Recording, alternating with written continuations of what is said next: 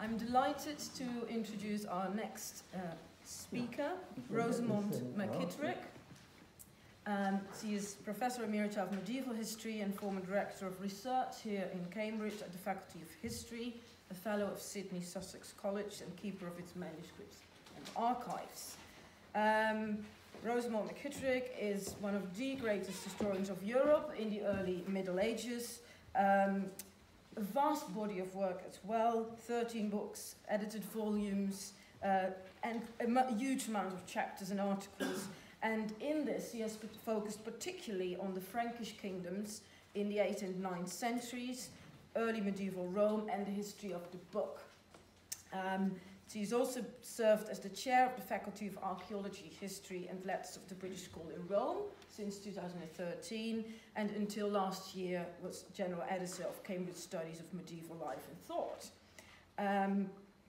In 2010, she was honored with the Dr. A.H. Heineken International Prize for History. Her current work in progress, not without deep connections to the subject of today's conference, is a book titled The Migration of Ideas in the Early Middle Ages. And Professor Rosamond McKitterick's paper for today is titled From Viennese Lawyer to Cambridge Historian, the Early Career of Walter Ullmann, 1938-1946. Please join me in welcoming Professor Rosamond McKitterick.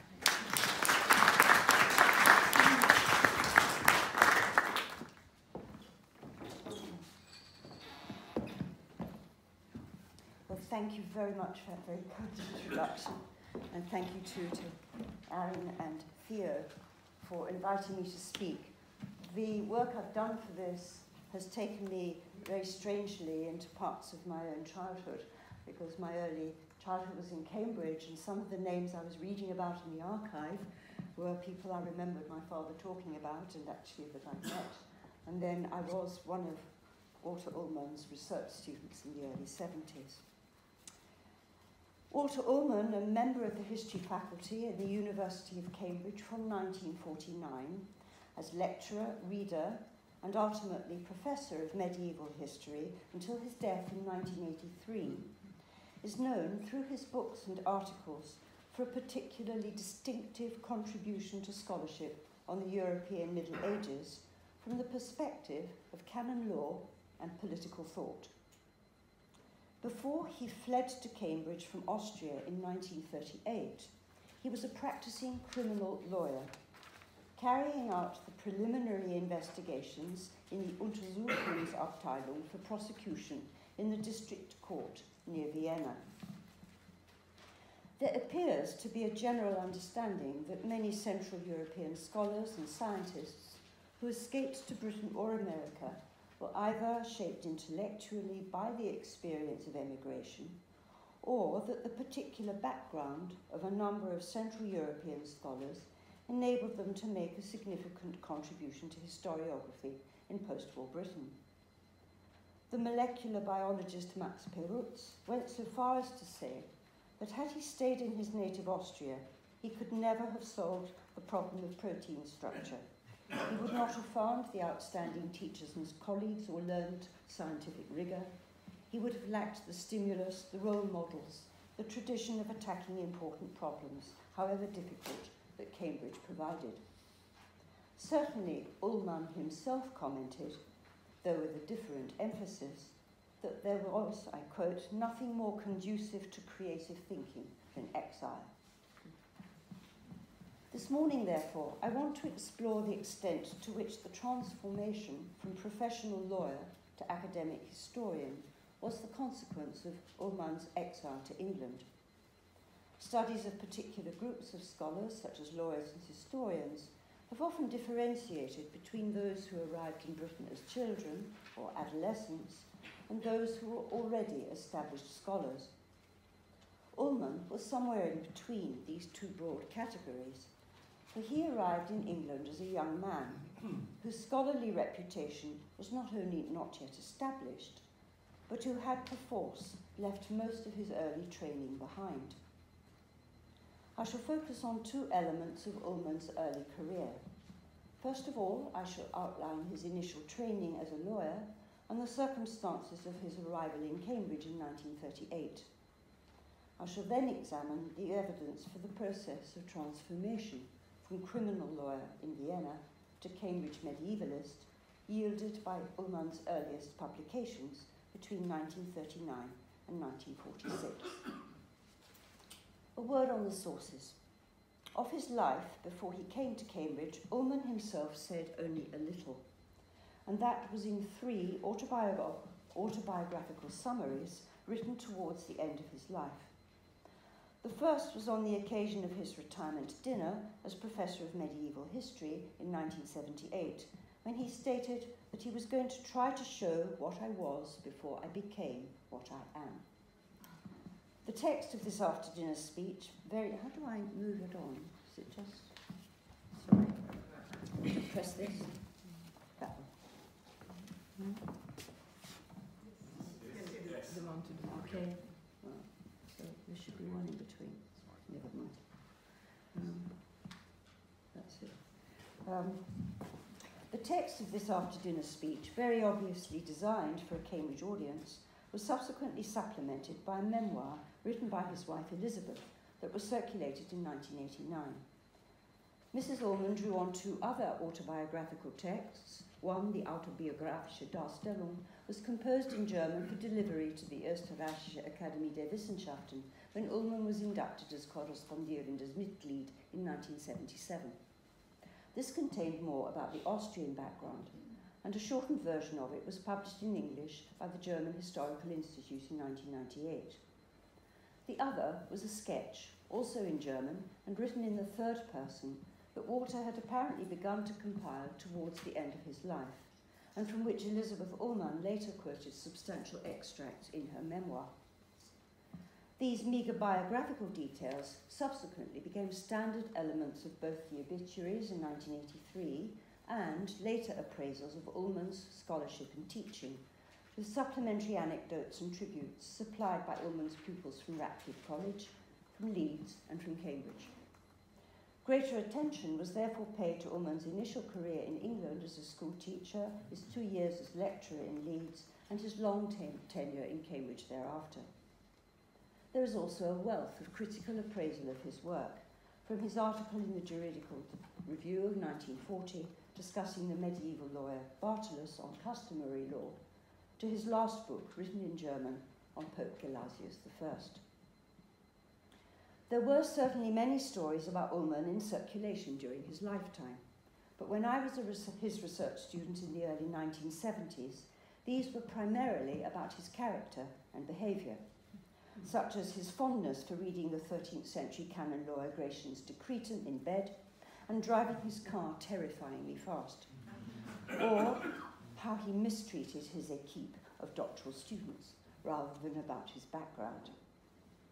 Apart from Walter's own recollections at the end of his life, therefore, I have resorted to both the information yielded from the minute books of the case subcommittee of the Cambridge Refugees Committee and the wonderfully well-organised archive of the Society for the Protection of Science and Learning, greatly helped by an excellent summary published by David Ibbotson about 10 years ago. I shall supplement these details with my own exegesis of his earliest works and reflection on their implications in order to try and put Ullmann in some kind of intellectual and historiographical context. So, Ullmann in Austria. Now, unlike many of the refugees who managed to find a haven in England from 1933 onwards, Ullmann was not a Jew but a devout Catholic, though in 1938 it emerged, to Ullmann's own surprise, that his grandfather on his father's side had some Jewish ancestry. On the standard form for the SPSL, I think it's gone back a bit, yeah. Okay. Ullmann stated that he'd been dismissed from his post in Vienna as a nicht-arisch Abstammung, Mischling. But in his memoir, he states that his prosecution in the Viennese district court of many defendants who were SS men had earned him the implacable hatred of the Nazis, that's his phrase, and that he had refused to take the oath to the Führer after the Anschluss.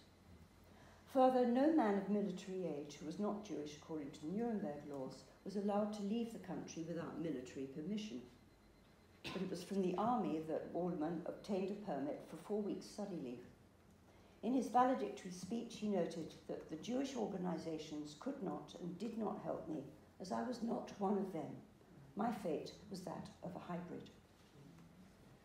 The valedictory speech yields the basic information that Ullmann came from some farming stock on his mother's side and the Sudetenland in Bohemia on his father's, and that his father was a GP. The family lived in the town of Pulkau, northeast of Vienna, and very close to the Czech border. That all to pieces from his local church, and he was a very devout Catholic. That's what he would have seen each Sunday. As an infant in 1914, Walter accompanied both parents who went to serve in the medical corps on the Serbian front, before the situation was judged unsuitable for a young child, and he was sent back to his village. His earliest memories were of the miseries and brutalities of the Great War, as well as the terrible hardships and relative poverty his family experienced in its aftermath.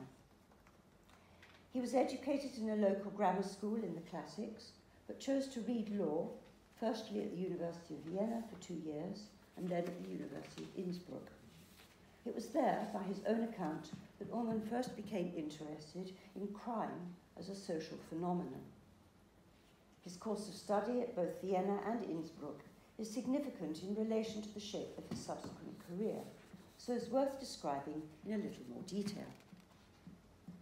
This is documented in the certificates from Vienna and Innsbruck, the Rigorosa, which led to his graduating as Doctor of Law.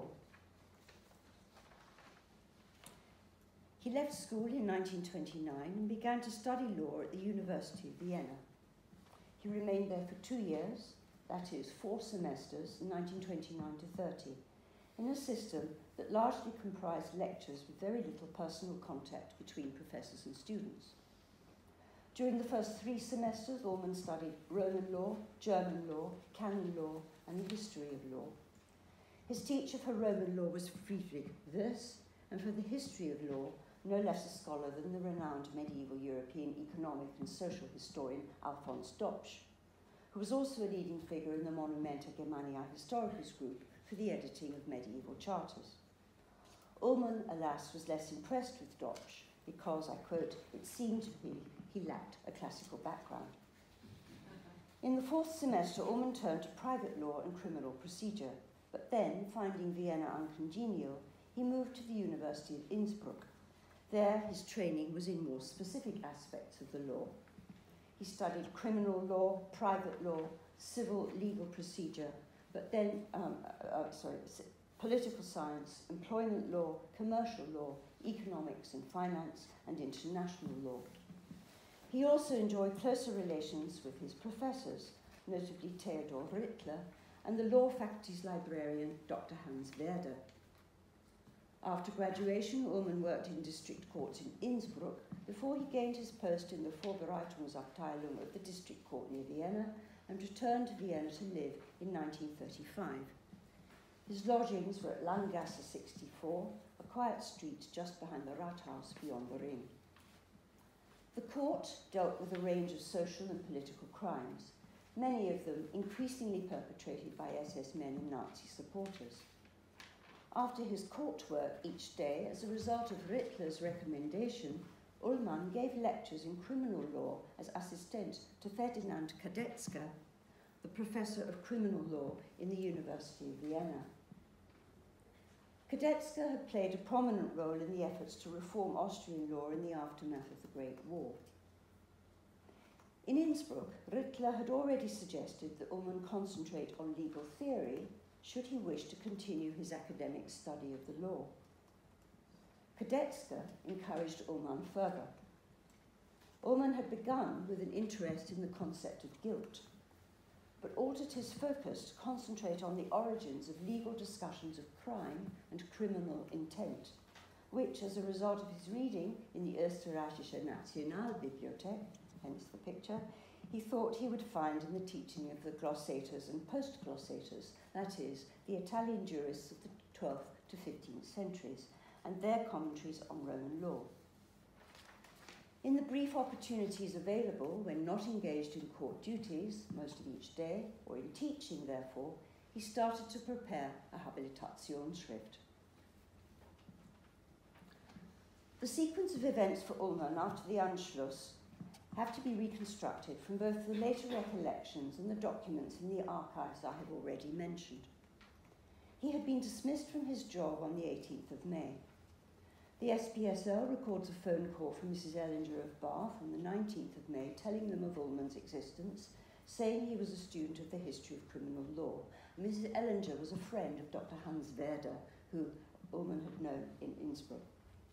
A letter dated the 24th of May from David Dauber, then a research fellow in Roman law in Keys, but later renowned biblical and Roman law scholar, was addressed to Mrs. Jane Wraith of the Cambridge Refugees Committee, explaining Ullmann's interest in the doctrines concerning criminal law of the medieval jurists, especially the post-glossators, that he had seen the text of 2 lectures Ullmann had given in Vienna, and adding that he was a most promising scholar and, I quote, an extremely nice person, intelligent, modest, and reliable.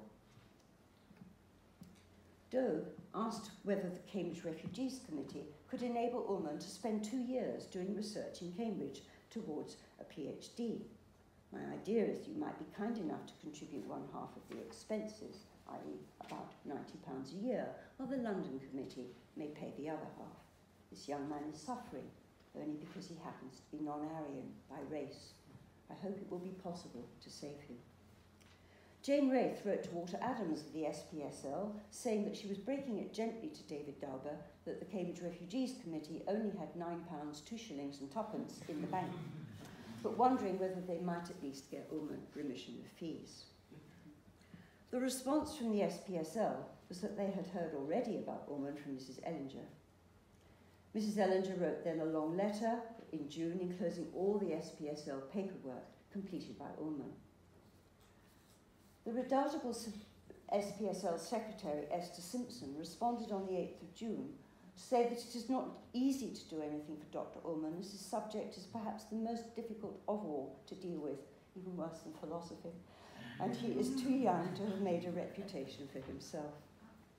Mrs. Ellinger subsequently sent copies of the testimonials written in Austria on the 3rd and 10th of June, on the 18th of June, and on the 5th of August wrote again to SPSL to say that she had heard from Ullmann that he was being helped to come to England as soon as he could obtain the necessary permit and visa. Further clues as to the chronological sequence are provided by the certified copies of Ullmann's examinations, for these are dated the 31st of May, 1938. The Cambridge Refugees Committee was the people who helped Ullmann primarily. And I hope we shall hear more about this remarkable committee tomorrow. Interestingly, Oxford had no counterpart. The Cambridge Refugees Committee comprised the main committee and a number of subcommittees: the Case Committee, the Information Committee, the Hans Stanton Domestic Retraining Scheme, and the Children's Scheme. The minute books of the Case Committee and some more general correspondence were donated to the UL in 1972, together with a register of those whose status had to be determined by local tribunals after the 17th of May 1940. This archive indicates that moves to establish organised assistance for refugees began in Cambridge in late March 1938, that it was determinedly inclusive of all refugees, and that it was from the beginning in touch with all the major committees in London, especially the SPSL. Most of the letters setting up the committees and inviting people to join, that you see now on this list, were written by Mrs. Jane Wraith, and it was she who got the Cambridge Committee formally affiliated to the SPSL, in her words, so as not to duplicate effort. The Cambridge Committee's membership, as you see, was broadly representative of Cambridge academics, wives of Cambridge academics, Cambridge businessmen or their wives, members of various Christian churches, Catholic and Protestant, the Friends and the Jewish community, and the Trades Union Council. According to the minute book for the 19th of September 1939, at a meeting on the 23rd of August, £50 had been earmarked for Dr. Ullmann, and on the 19th of September, hospitality for Dr. Ullmann was discussed. The Reverend Haywood was to be approached. On the 12th of October, it was reported that the Reverend Haywood had given Dr. Ullmann hospitality for 10 days. Legend has it was that they didn't get on.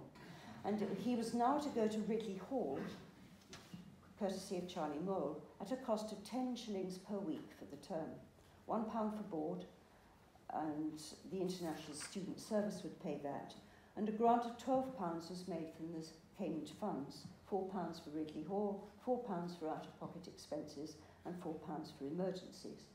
And most significantly, the Professor Buckland was to be approached to secure the right introduction to the university library. In January 1939, the future of Dr. Ullmann was considered further, and his probable continuing financial need noted. And in June 1939, Robin Laffan of Queen's College, a medieval as well as contemporary historian of southeastern Europe, who appears to have supplemented the Cambridge funds from his own pocket on a number of occasions, and not just for Ullmann, reported the possibility of Ullmann getting a teaching position at a school. For if this proved unsuccessful, another application was to be made to the International Student Service to enable him to have a further year in Cambridge to take his PhD. On the 24th of July 1939, Dr. Laffan announced that Ullmann had secured a post as master at Ratcliffe College in Leicestershire for 1 year.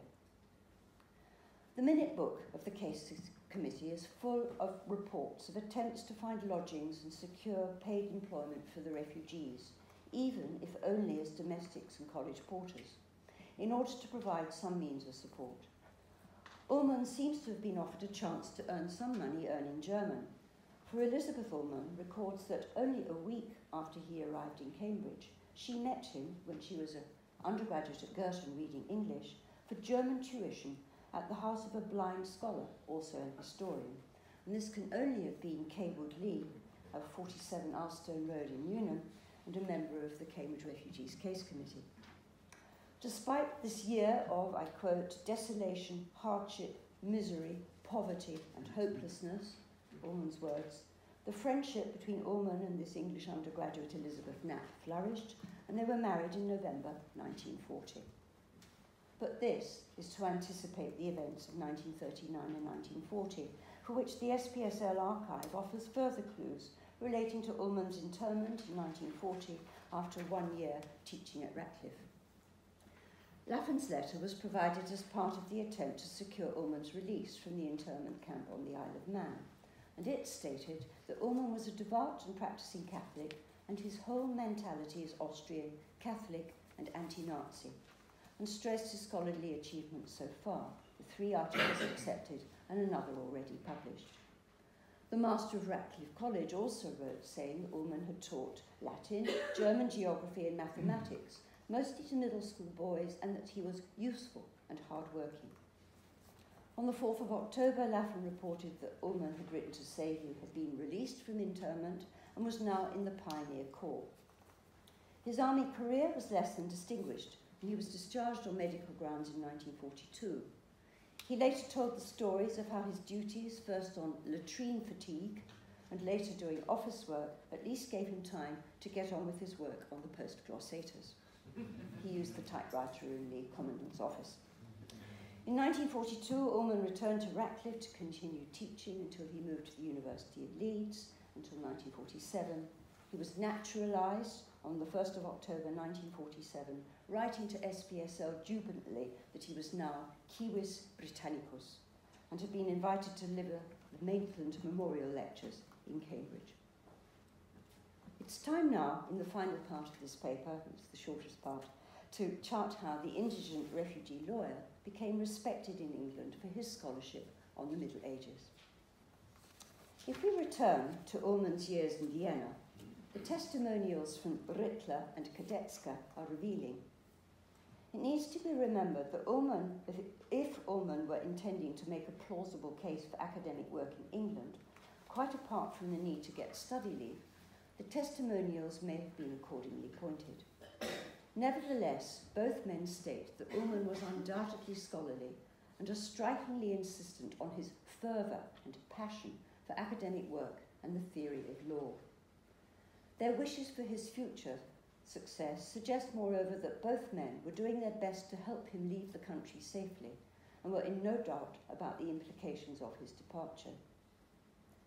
Kadetska, in particular, endorsed Rittler's very positive portrait in even more extravagant language, saying that Ullmann belonged to that small group of students who he had especially encouraged in academic research, that he had a passionate thirst for knowledge and a fanatic interest, fanatischen Interesse, in all dogmatic, psychological, historical, and philosophical problems related to penal law, that he had given lectures on guilt, and that his participation in teaching the post-Clausators had given him the necessary competence to pursue independent scholarly research. His talents, enthusiasm, and character indicated that Ullmann had a bright future before him. Ullmann's discovery of the post-Clausators, therefore, was a gradual process. It began in Vienna in 1935, or perhaps a little later, and he later recalled how he had struggled to read the 16th century editions of canon law and the post-Clausators with the aid of the Standard Guide to Abbreviations by Capelli. Certainly, Ullmann's anxiety to gain access to a good library once in Cambridge, and the extensive consultation of 16th century editions of canon law, evident in his footnotes and bibliographies, suggest that he had a list of desiderata among the notes he brought with him from Vienna.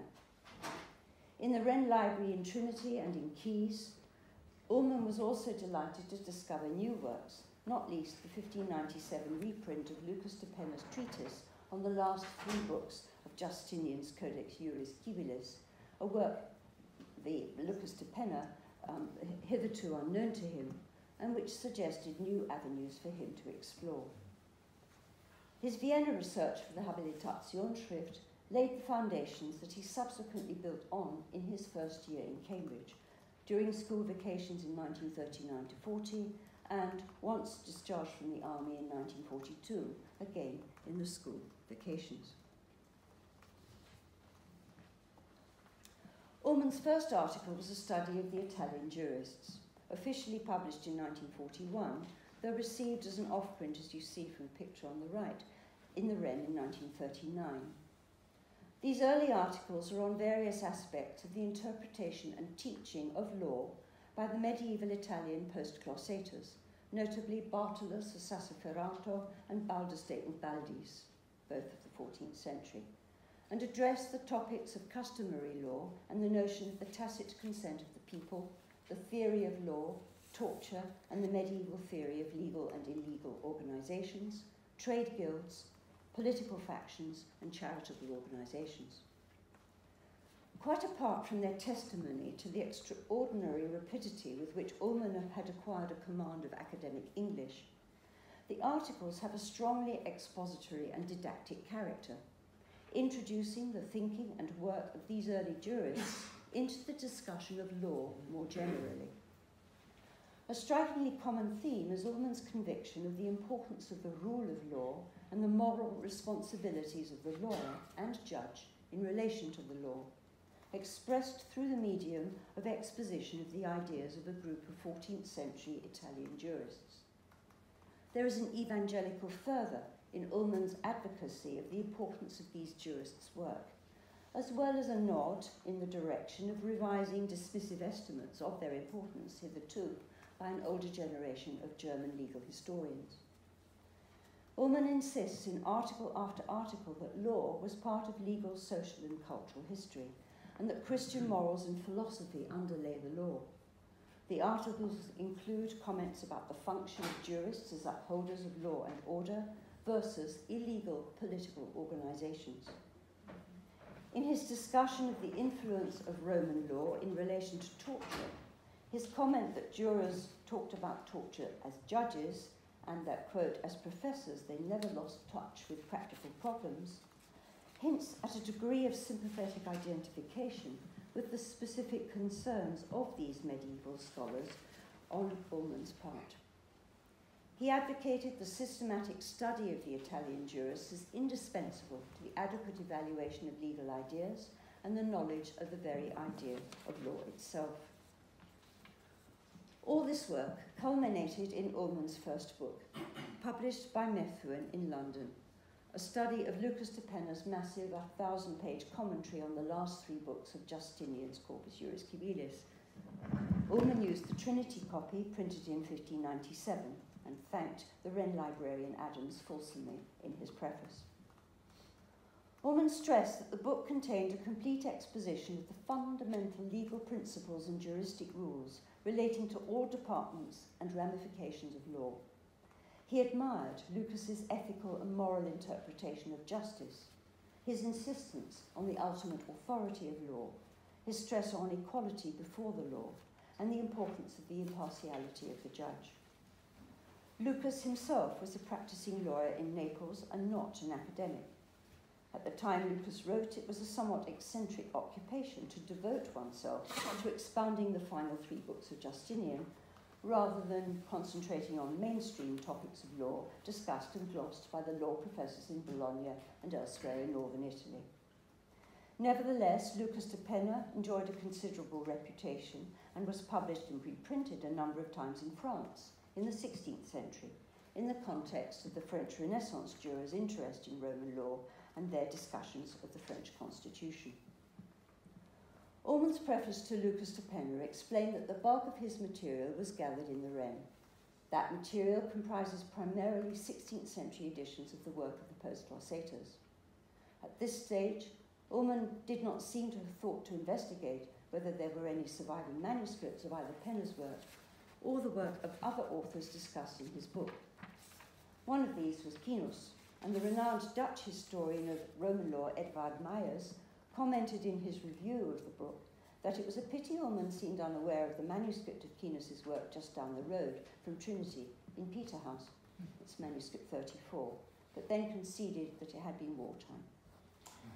He was also critical both of Ullmann's ignorance of a number of recent work of modern legal scholarship on these medieval authors, and more seriously, 2 instances where Ullmann had attributed to Lucas views exactly the opposite of those he had actually held, by omitting part of Lucas de Pena's argument. Ullmann had also quoted key phrases out of context. Nevertheless, Myers and many other distinguished historians at the time stressed their admirations of Ullmann's overall scholarship, the clarity and forcefulness of his exposition, and praised the originality and interest of the chapter on crime and punishment.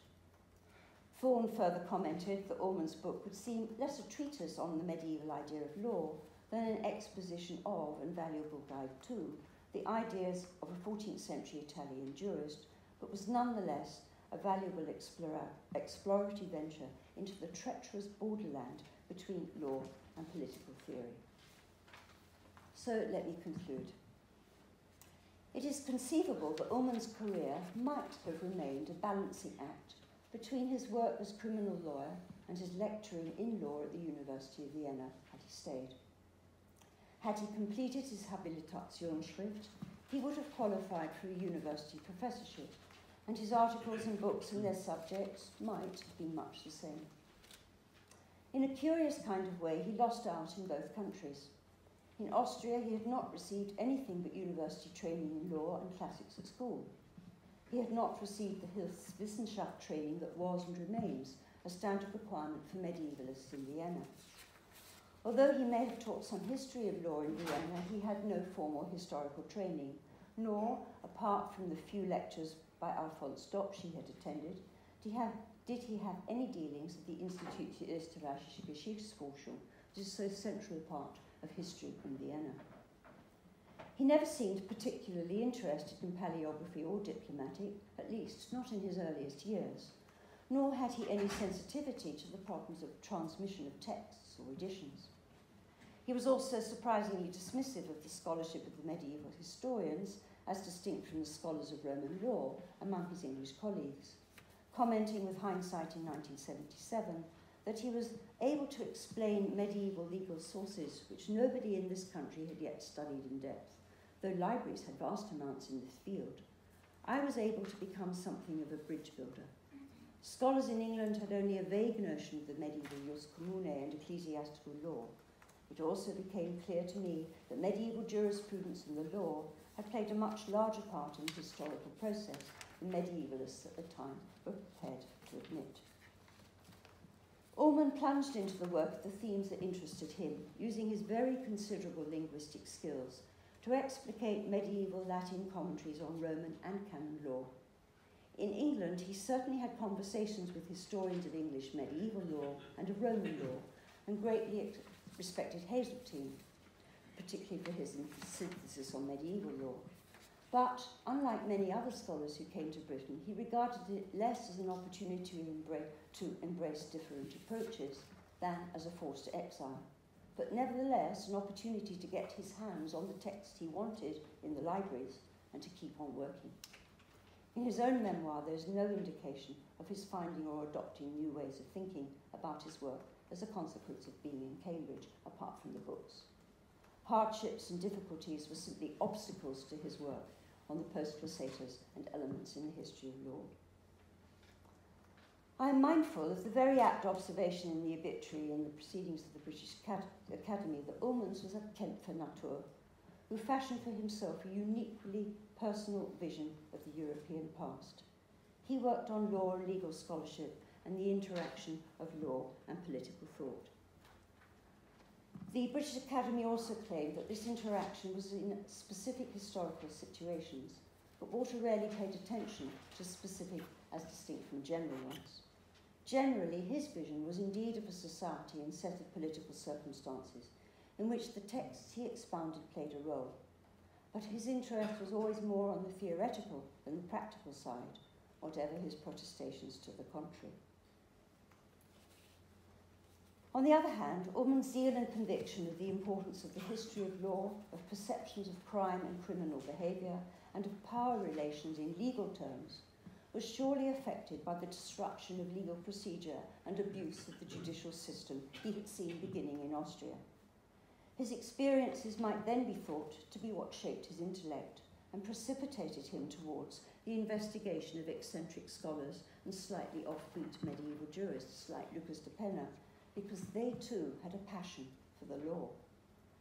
The conclusion of Ullmann's book is unexpectedly revealing in this respect, for he says the following of Lucas.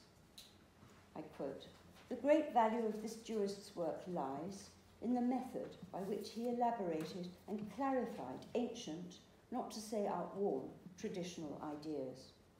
He was a distinguished, though lonely scholar, an independent thinker, a fearless writer, a seeker after truth and justice, a true Christian." Ullmann's early career and writings reflect a curious degree of emulation of this 14th century scholar. Thank you.